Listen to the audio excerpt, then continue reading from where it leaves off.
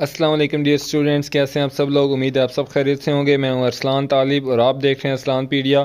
Welcome to my YouTube channel and another special video. आज की video में हम लोग डिस्कस करने वाले हैं 11th क्लास की केमिस्ट्री के इंपॉर्टेंट शॉर्ट क्वेश्चंस और नेक्स्ट जो है वो इम्पोर्टेंट लॉन्ग क्वेश्चन जो है केमिस्ट्री के उनको कवर करेंगे। और साथ साथ जैसे जैसे आपके पेपर होते रहेंगे तो पेपर से पहले आपको स्कीम और गेस्ट पेपर जो है वो इस चैनल पे मिलते रहेंगे।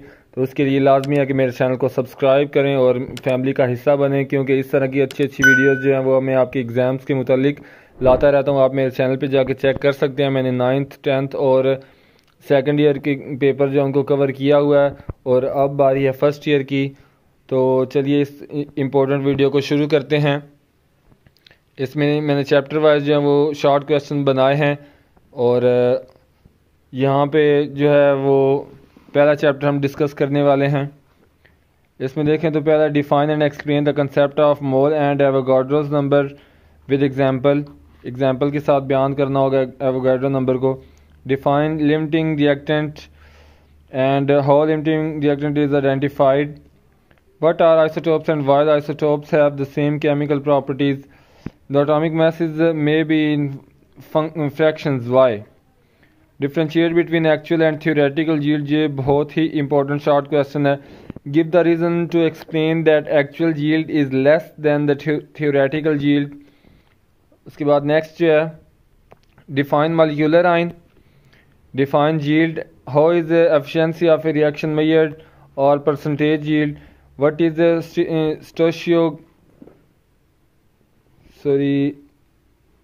stoichiochemistry. Write its assumptions. Mg atom is twice heavier than that of carbon atom.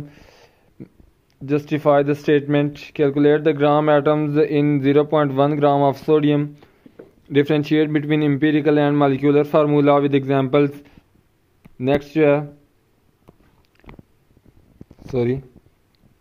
N2 and CO, nitrogen and carbon monoxide, have same number of electrons, protons and neutrons. Explain it. No individual neon atom is in the sample of element has a mass of 20.18 AMU. Why?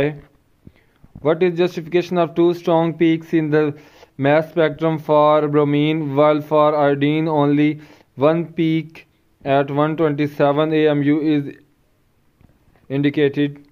Next chapter number 2 शुरू होता है और इस तरह जो है chapter number 2 में से भी differentiate between stationery and mobile phase.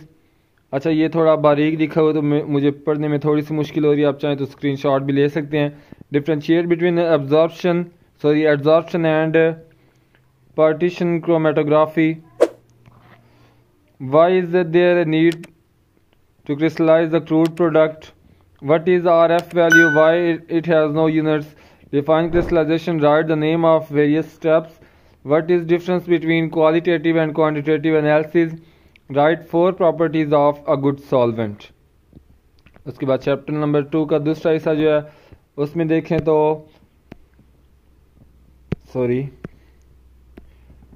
how crystals are dried by reliable method.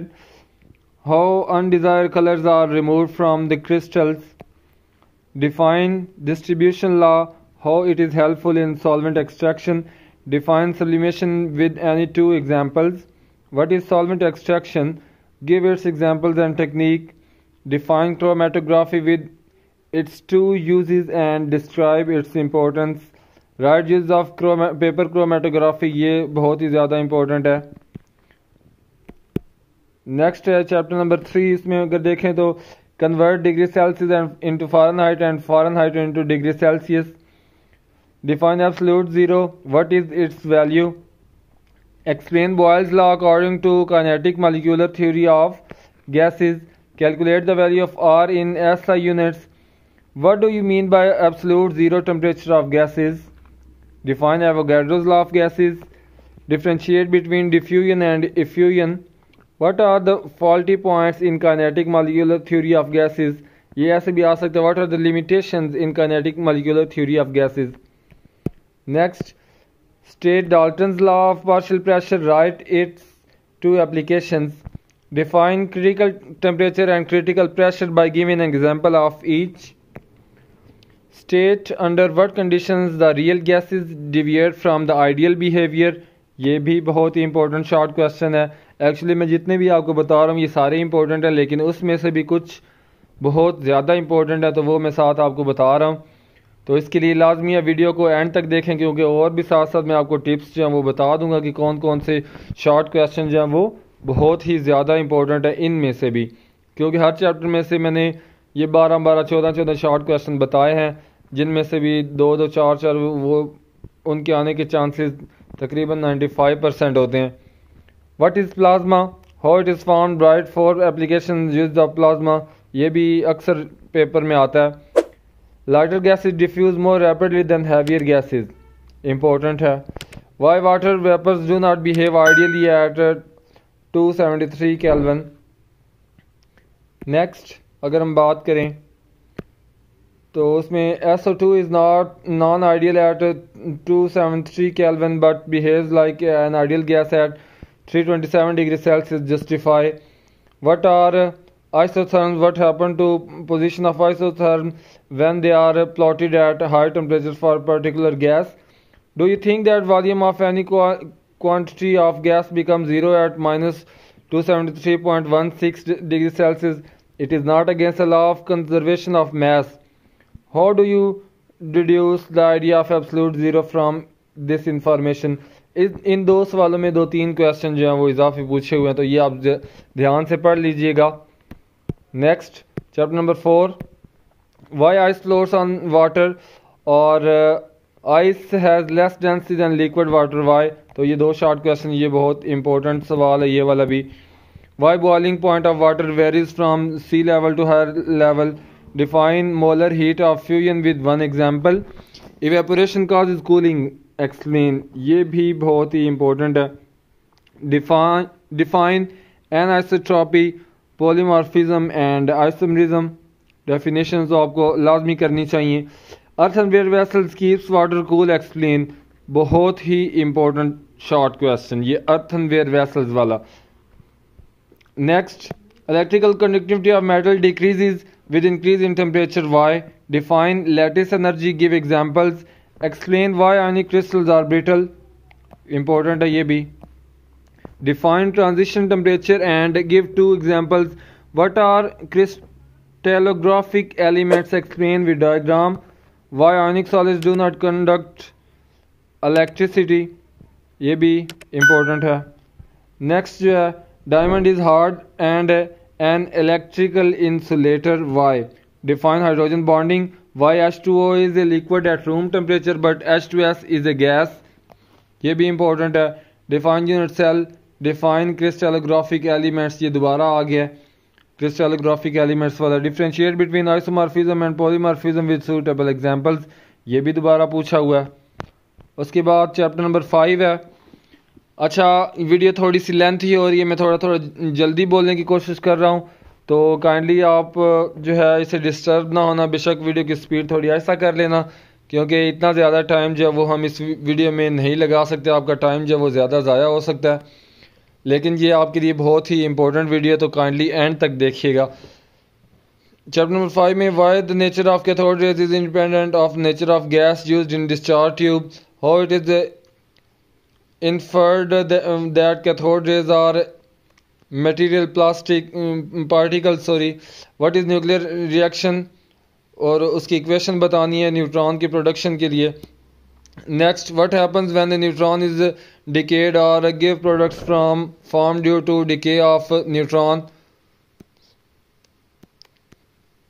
उसके बाद रदरफोर्ड के डिफेक्ट्स बताने हैं, और 9th ऑर्बिट का रेडियस जो है हाइड्रोजन का उसका बताना है. जी मैन्स और स्टार के इफेक्ट ये बहुत ही इंपॉर्टेंट है दोनों. मोज़लेस लॉ जो है वो भी इंपॉर्टेंट है. Differentiate between atomic expression emission spectrum and absorption spectrum, ये भी दोनों स्पेक्ट्रम बहुत इंपॉर्टेंट है. How does bore introduce Planck's quantum theory in this model, give 2 postulates. Next, differentiate between line spectrum and continuous spectrum, important. What is de Broglie's equation and Heisenberg's uncertainty principle, ये भी important. What is n plus L rule.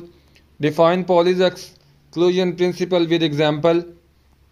Differentiate between frequency and wavelength. Define Horn's rule. Give example. Give electronic configuration of जो elements दिए इनकी electronic configuration. Chapter number 6. Define octet rule. उसके बाद cationic radius is smaller than parent atom while atomic is larger than parent atom. Why? Define ionization energy and electron affinity. और उसके trend भी बताने group और period में. Define electronegativity.